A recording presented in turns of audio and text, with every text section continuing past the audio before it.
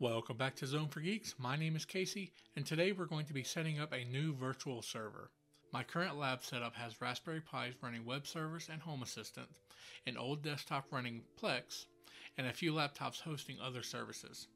It's time that I consolidate all of these servers and services into a single machine. Specifically, I'm using a Dell T7610. I'll be adding three 16TB mechanical hard drives and a 120GB boot SSD. Now these 16TB hard drives are external drives, so I'm going to crack open the cases and remove the drives. The reason I went with these drives is just because they were cheaper than buying external drives. Speaking of money, nothing in this video is sponsored as I paid for all of the equipment myself. The total money spent will be covered at the end of the video. Taking a look at the server itself, we can see on the front this machine comes with USB 2.0 ports and a DVD drive.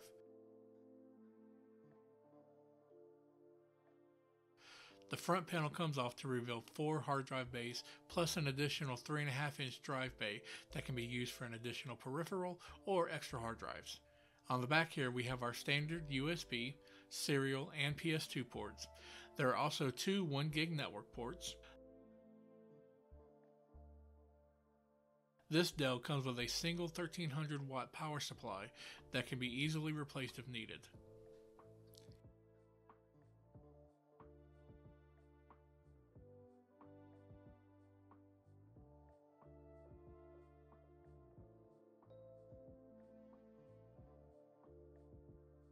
If we open up the side panel, we can take a look at the internal components.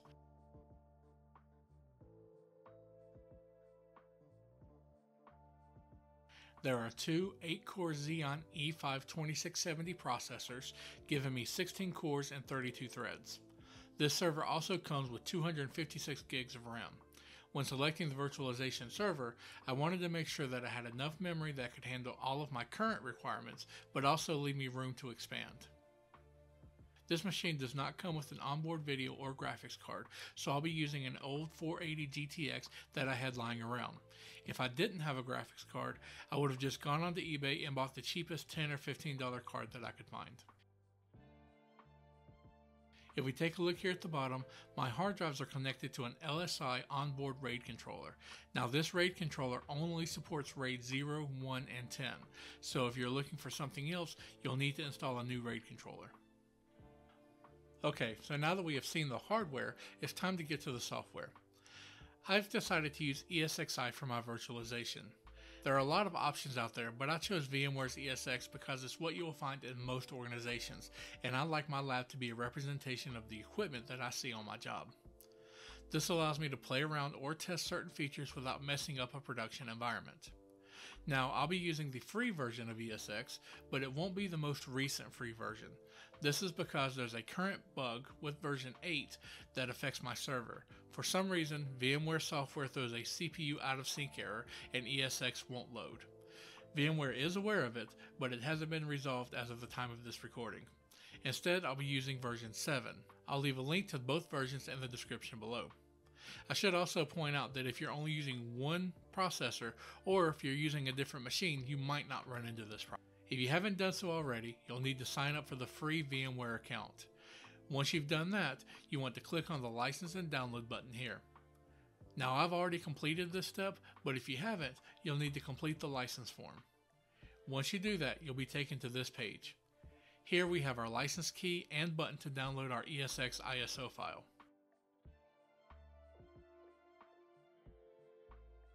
Now that we've downloaded the ISO file, we need to create a bootable USB stick. In order to create our bootable USB drive, I'll be using a free piece of software called Rufus. There's a link to it in the description below. Once we open Rufus, you want to select your USB drive. Then click Select to find your ESX ISO file. I'm going to select ESX version 7. Leave everything else as default and click Start. You'll be warned that all of your data will be erased, so I'm going to click OK here. It might take a few minutes, but when it's done, you'll see the word Ready in the green bar here.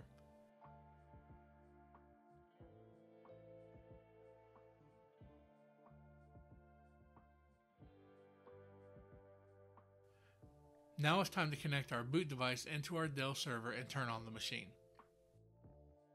Alright, so now I'm in my RAID RAID controller configuration. So I'm going to hit enter because I only have one adapter. And then we're going to go down to RAID properties. And then I'm going to create, now like I said before, I only have the option of 0, 1, and 5. So I am going to create a RAID 0. Now before you guys start telling me all about the terrible ways that RAID 0 is bad for virtualization and a production environment, you are correct. However, I am going to be doing daily offsite backups as well as hourly snapshots of my VMs.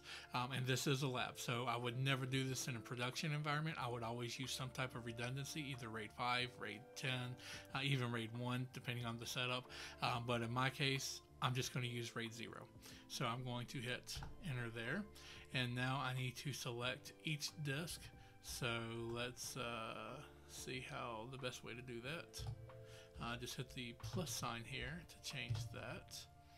And then we should hit C to create volume. And then we want to save our changes and exit the menu.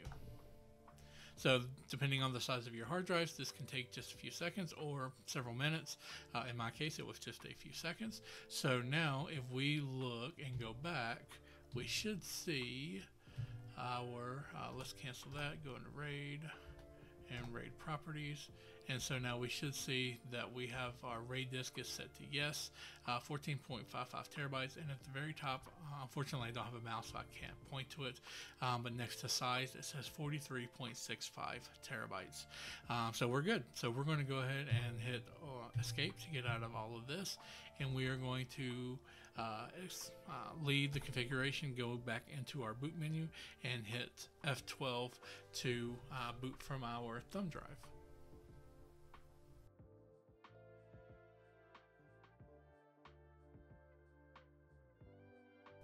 Alright, so now we are in our boot options. Now you can set the boot device through the BIOS. However, that is going to be a permanent change, which means you will need to go back in and change it again if you wanted to go back to booting from a hard drive. By going through the boot menu, this is a one-time use deal. So my primary boot drive is going to be this hard drive up here, and then temporarily it's going to be my flash drive. So I'm just going to hit enter here. And ESX is loading. I should point out that this can take quite a while depending on the hardware that you're installing this on. So I'm going to speed this up a little bit.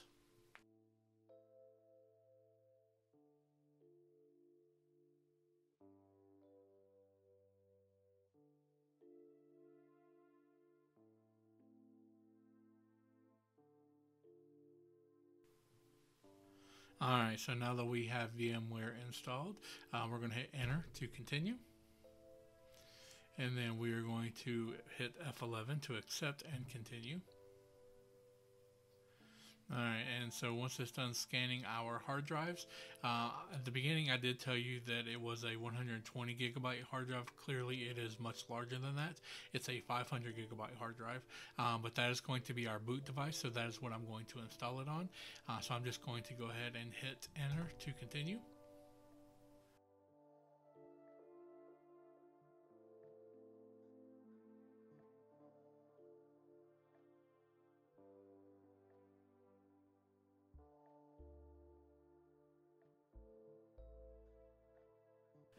And then I'm going to use install because I do have a previous version. I did test all of this before I did this video. So I'm going to install and overwrite everything else and then hit enter. I'm going to choose US because that is where I'm at. The root password, so we're just going to come up with a password here. And then enter to continue. And then we're going to do enter because we're going to ignore this message. Basically, this is just saying that in the future, ESX may not support my system.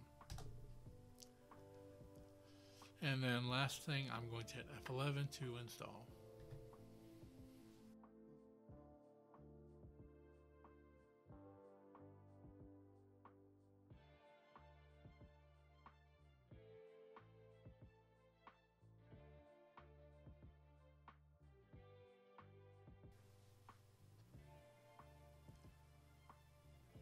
Alright, so now I'm going to hit enter to reboot.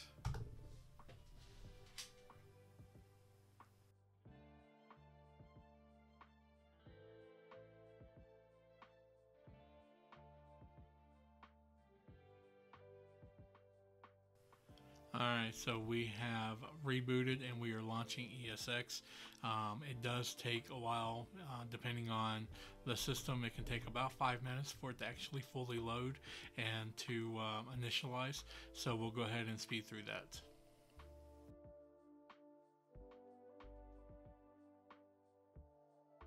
Okay, so now we have our ESX server fully booted and loaded. You can see we got a DHCP IP address of 10.1.1.4. If you want to go in and manually set the IP address, which I will be doing later, but you can hit F2 and then you'll put in your username and password.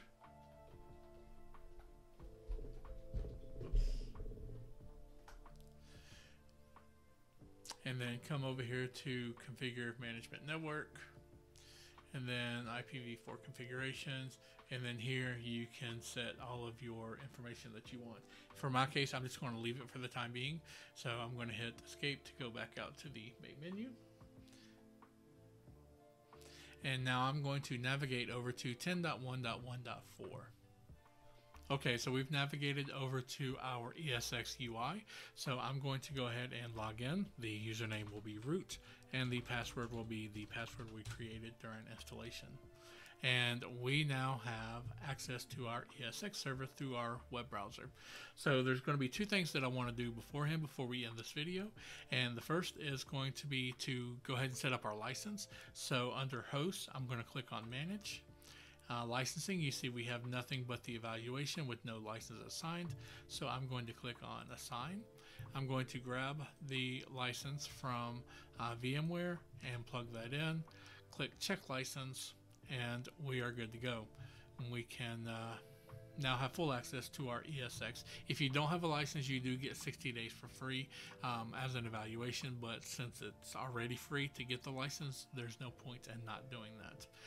The other thing that I'm going to do is I'm going to go ahead and create the storage space from our RAID controller. So we click on storage and we can see I only have one data store, and that's going to be the 500 gig boot drive that we're currently using. But I want to obviously use the 40 something terabytes of available space that I have. So I'm going to click on devices, and you can see here we have 43.66 terabytes. So I'm going to click on that, and then I'm going to click on new data store. We're going to give it a name, so I'm just going to call this RAID, and then I'm going to select use the full volume and then hit next. We're going to hit finish. We'll be warned that we will be deleting all of our previous information. Hit yes. Depending on the size of your hard drives, this can take a few minutes, so we'll just go back and refresh here, and we'll wait for this to complete.